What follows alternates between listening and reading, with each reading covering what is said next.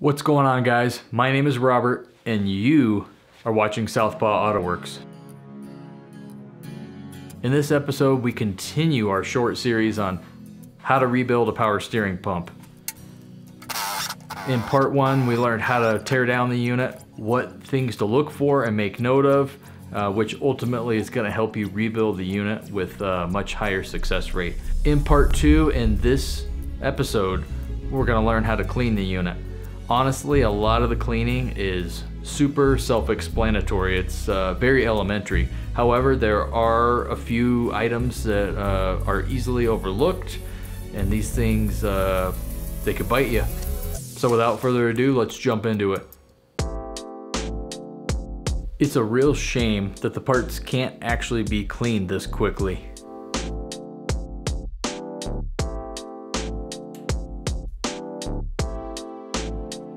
If my memory serves me correct, it probably took about 30 minutes to clean this pump in the solvent tank.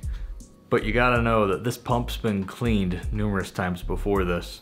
When the unit first came out of the vehicle, it was covered in grime all over the outside of it. So I wound up having to take a wire brush to it, and I must have spent an hour cleaning it that time around.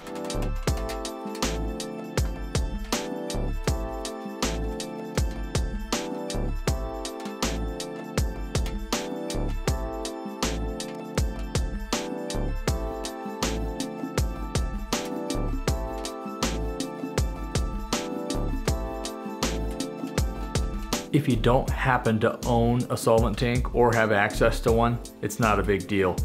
This unit can be cleaned just with brake parts cleaner. You'll burn through more of it cleaning it, but it can be done.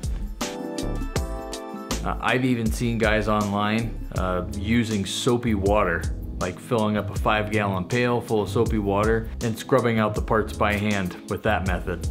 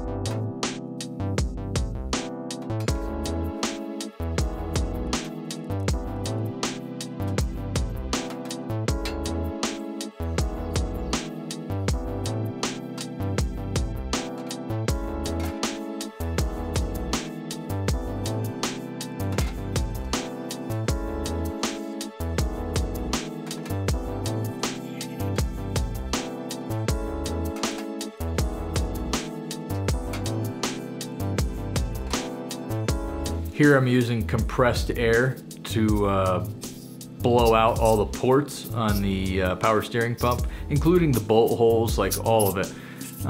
Again, you don't have to have compressed air, but I've always found it a good practice to blow compressed air through all the ports just to make sure nothing's lodged in there. No foreign contaminants are gonna like hang out in there for the whole rebuild and then come dislodged as soon as you fire this unit up.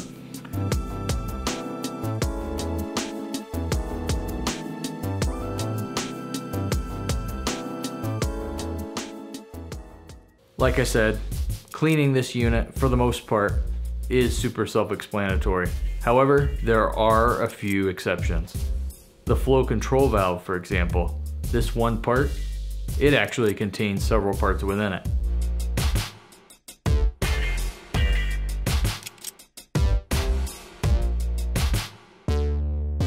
Use a wrench and a socket to take the valve apart.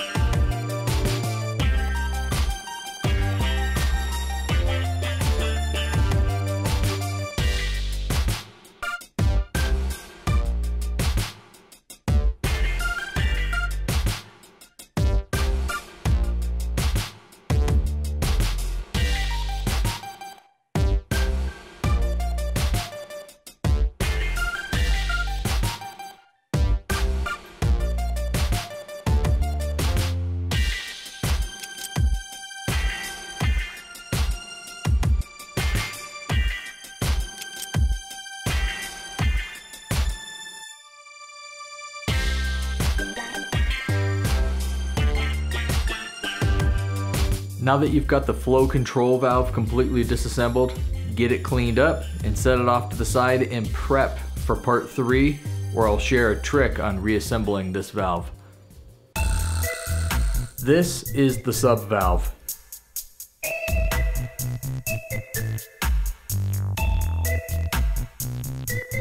If you look closely inside this port, you'll notice a spring and a valve.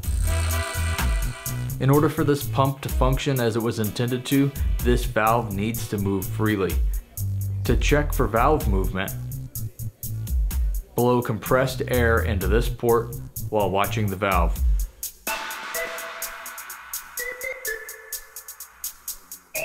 If for some reason this valve does not move freely, clean it and then lubricate it with power steering pump fluid, and just keep repeating that until the valve does move. Well, that about wraps it up for this video. While the specimen in this video was out of a 97 Honda Accord, the principles that you've learned in this video can be applied to other power steering pumps from different manufacturers. At any rate, hope you enjoyed the video. Like, share, subscribe, hit the notification bell, and by all means, drop a comment down below. Would love to hear from you. Take care.